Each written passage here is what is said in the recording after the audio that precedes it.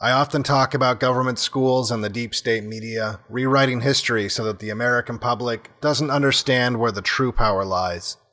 Because if you can identify that power, you will also be able to study and confront it. It's also no secret that history is written by the winners. Armed with that knowledge, I'd like you to examine a moment in history that, when written immediately after it happened in the Mockingbird media and for the decades that preceded, was a complete fabrication. Lies that would be regurgitated and retold in books and television programs over and over and over again. Lies written by the winners in an unprovoked armed conflict involving the United States and a country in the Middle East. Not Iraq, not Iran, or even Saudi Arabia, but an attack perpetrated by Israel, unprovoked, on an unarmed naval ship in international waters, in an attack that claimed the lives of 34 American citizens and wounded 171. The attack on the USS Liberty on June 8, 1967. The USS Liberty was a naval intelligence ship monitoring the war brewing between Israel and Egypt.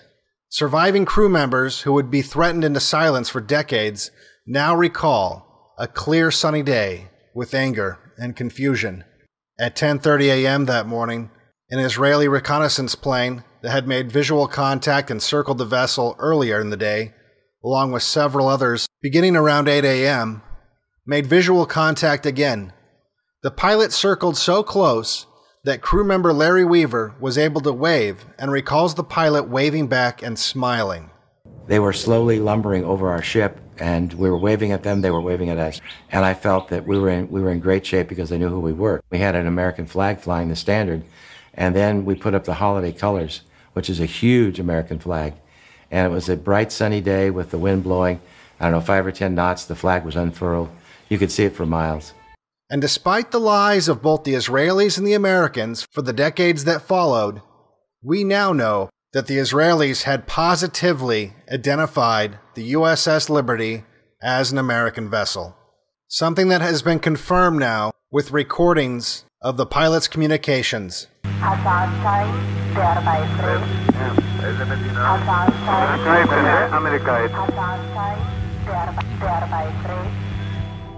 The crew felt comfortable in the knowledge that the Israelis were aware of their location in the dangerous region and able to identify them, which is probably why they were so bewildered when on that sunny day they witnessed the inexplicable. The attack was obviously deliberate. I consider it this cold-blooded murder of American sailors that day. 3 hours after Larry Weaver would wave at the smiling pilot as sailors sunbathed on the deck of the USS Liberty, 2 unmarked Israeli fighters launched missiles directly at them without warning.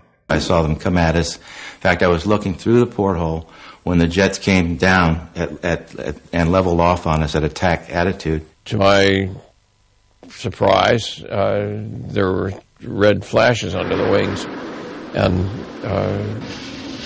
missiles, rockets started hitting the ship. But that would not be the end of the attack. The Israeli jets began strafing the deck with machine guns as the crew of the Liberty ran for cover. We were under attack. We could hear these shells hitting the ship. The whole ship would ring. It was like you were on the inside of a huge bell and someone beating on it with a sledgehammer. The Liberty immediately attempted to radio for help, that in addition to the damage caused by the assault to their antennas, their radio transmissions had also been jammed. You'd have to know what frequencies we were going to come up on. To know that, you'd have to know that we were an American ship. They were jamming both our distress frequencies and our tactical frequencies. The tactical frequencies is all right, but the international distress frequencies is a violation of international law to jam them, and the Israelis were jamming them. This was no mistake. The Israelis knew exactly who they were attacking, and declassified documents now show that order came straight from the top. We now know the order came from Maish Dayan. We have declassified CIA cable exposing his order. After the initial assault, the pilots asked permission to unleash a new weapon on the Liberty.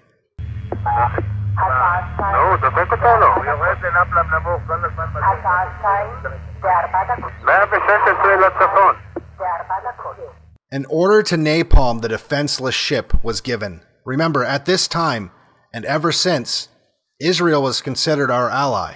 While the Liberty burned with napalm, 2 Israeli warboats approached and began discussing with the pilots who would get to finish her off.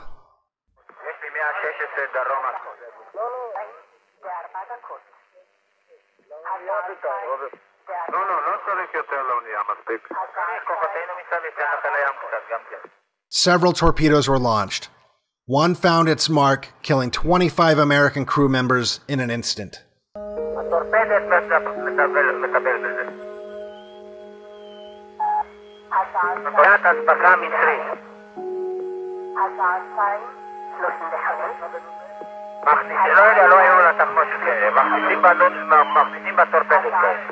The ship was severely disabled, but the crew was trapped.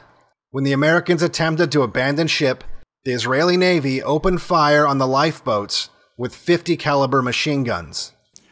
3 inflatable life rafts that remained seaworthy were dropped over the side and were machine gunned by the motor torpedo boats. With body parts strewn all over the deck and blood streaming down the bulkheads of the wounded Liberty, the Israeli torpedo boats circled its prey, firing armor-piercing projectiles into her hull, resulting in the killing and wounding of nearly 2/3 of the Americans on board. This is part of an armor-piercing shell. The outer portion or jacket makes the hole that this then goes through. And a bullet like this that hit Seaman Francis Brown and killed him. He died right on the spot. Just fell to the floor dead. He was just barely 18. During the assault, one of the surviving Marines was able to wire a makeshift antenna and get a Mayday message out to a nearby American fleet. My RMs, not knowing any better during the strafing runs, were stringing long wires so that we could get an SOS out. And thanks to them, the ones that survived, we did get an SOS out to the USS America. The Israelis intercepted the message, and fearing the Americans were sending out fighters to respond, called off the attack and summoned the American naval attaché and claimed they had made a terrible mistake. And word must have traveled fast, because President Johnson himself personally demanded that the fighters responding to the cries for help coming from the Liberty were to be recalled. Robert McNamara ordered the aircraft recalled. He challenged the order, and Lyndon Johnson came on. Said he didn't give a damn if the ship sunk. He would not embarrass his allies. This was the worst attack on a U.S. naval vessel since World War II, and the response from the Americans was to cover it up. The Mockingbird media barely mentioned the attack, calling it a friendly fire incident. The Johnson administration discussed sinking the Liberty so that it couldn't be photographed. Survivors were threatened. The Navy told the Liberty survivors never to talk about the attack to anyone, including our families.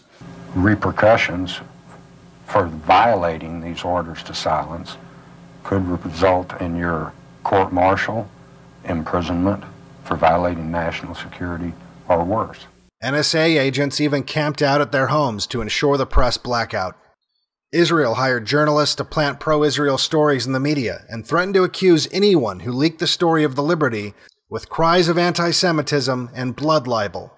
The inquiry was shut down, testimony erased, and for decades, those involved in the Johnson administration and the Israelis lied about the incident. Nobody ever asked why Israel would attack an American ship with unmarked jets and jam its communications. They never asked why they went to extreme measures to try to make sure there were no survivors on a ship they knew with certainty belonged to the Americans. Something that only seems to make sense if Israel intended to blame the attack on someone else. Had the Liberty not been able to get its transmission successfully out to the American fleet, would the attack have been blamed on the Egyptians? Had it sunk, I assume when debris washed ashore the next day, it would have been blamed on Egypt. Many, many miracles that day. I never myself accepted the Israeli purported explanation. Accidents don't occur through repeated attacks by surface vessels and by aircraft. It obviously was a decision taken pretty high up on the Israeli side. Would the Americans have been lied into another war to fight on the side of those who attacked them? Once again, now that enough time has passed to ensure that nobody will pay for their crimes, the truth finally trickles out, and the guilty parties are pleased at the complete absence of a reaction from the American people. Because after all, history is written by the victors. And if there's anything that's as clear as that morning in 1967, it's that liberty never had a chance. The ultimate lesson of the Liberty attack was that it had far more effect on policy in Israel than in America. Israel's leaders concluded that nothing they might do would offend the Americans to the point of reprisal. If America's leaders did not have the courage to punish Israel for the blatant murder of American citizens, it seemed clear that their American friends would let them get away with almost anything. My belief system so strong from age 5, when I can remember, standing on the parade ground at attention without anybody telling me to do that at West Point. I did it because I wanted to do it, because I believed. And then going to the military academy, serving, defending. I said, no, not my government.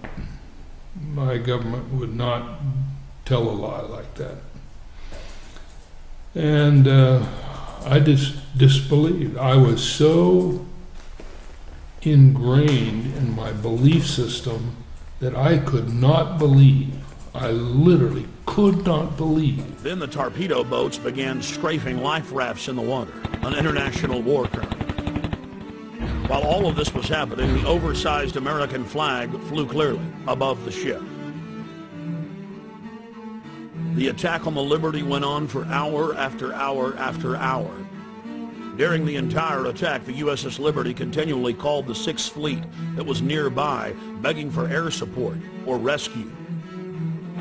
2 aircraft carriers in the Med responded by launching fighter aircraft. Unbelievably, they were recalled by the White House. Rear Admiral Geist, then commanding the carriers in the Sixth Fleet, called Washington personally to confirm the recall order. Secretary of Defense McNamara came on the line, and then President Johnson himself told Geist, "I want that goddamn ship going to the bottom. No help. Recall the wings." Imagine being Admiral Geist begging the president to allow you to defend an American ship that's under attack and being told by him that he wants the ship going to the bottom. Despite the fact that the U.S. carriers withdrew their help, a Russian spy ship appeared and witnessed part of the attack. After 3 hours into the attack, the Israelis withdrew because there were witnesses, allowing the damaged USS Liberty to limp to safety. 40 years after the attack on the USS Liberty, we know exactly what happened. I've interviewed former chairman of the Joint Chiefs of Staff, Admiral Thomas Moore. I've interviewed the admirals that were on the line who heard what President Johnson said. I've even talked to the head JAG officer of the Navy who was ordered to falsify the reports and cover up what had really happened. One of the Israeli pilots has gone public as well, saying that 3 times he refused over his radio to headquarters to attack the ship, saying clearly that it was an American ship in international waters and an ally. He was ordered under threat of court-martial to engage the ship. In a nutshell, this is what happened. President Johnson had personal control over the ship, parked it in the Mediterranean, made a backroom deal with Israel to attack it with an order to kill all aboard. Then the attack on the ship was to be blamed on Egypt. The U.S. would enter the war and take over the entire Middle East. In the aftermath of the attack on the most highly decorated ship in U.S. history, the captain and his entire crew were told they would spend life in prison or be killed if they told anyone what happened. Captain William L. McGonigal was given the Congressional Medal of Honor in secret and told not to tell anyone that he had won the award. Brett Favre here. Don't ever forget the USS Liberty and the men and women who died on that day.